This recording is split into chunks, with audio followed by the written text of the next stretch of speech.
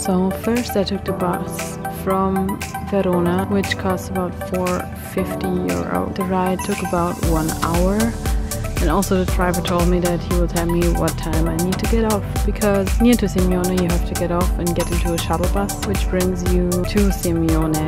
And when you exit the bus you can already see the castello.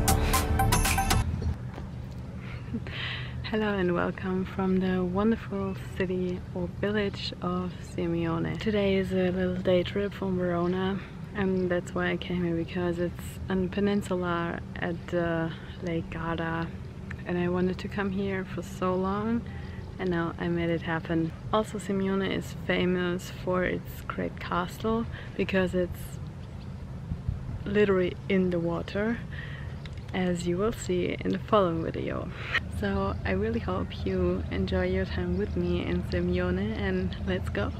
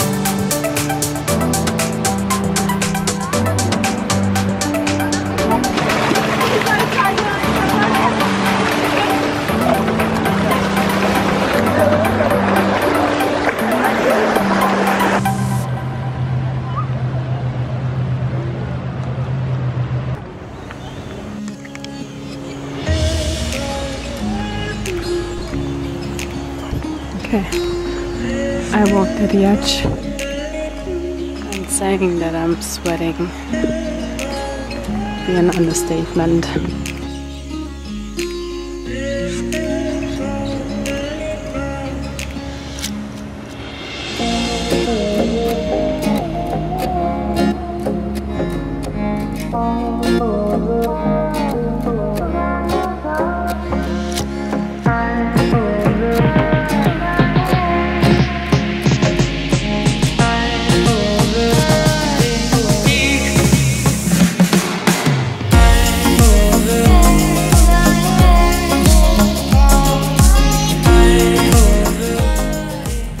It took me quite a long time to find a quiet place where not so many tourists are, because it's quite hard here to find such a place.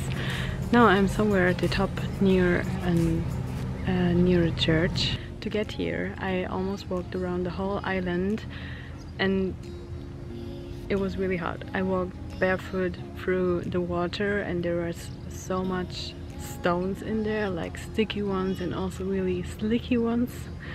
So several times I almost fell, which is not so nice when you have a camera around your neck and your smartphone in your trousers.